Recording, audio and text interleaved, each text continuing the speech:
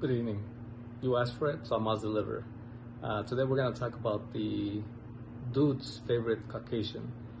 Basically, I would love to have a story about how Gustav Taps, a Belgian barman, actually made these two sister drinks, the white and the black Russian, and how they were all popular in the beginning.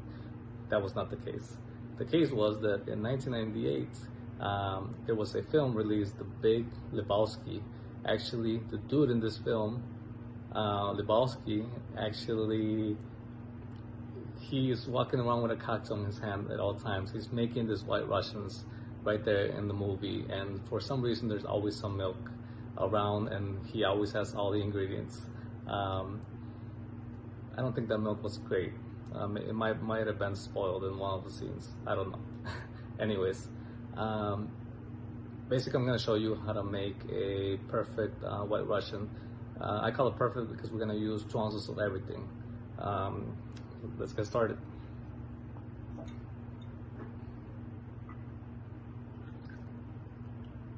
So I have 2 ounces of vodka,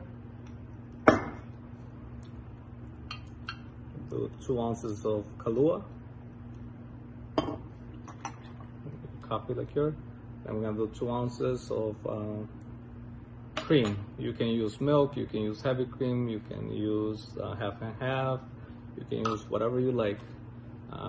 You can mix it after you pour it. I mean, there's your white Russian. Let's mix it a little bit. And that's how this drink became very popular after this film was released in 1998. Everybody wanted a white Russian or your favorite Caucasian. People now joke around, and everybody knows the dude, everybody knows the Caucasian, everybody loves a white Russian.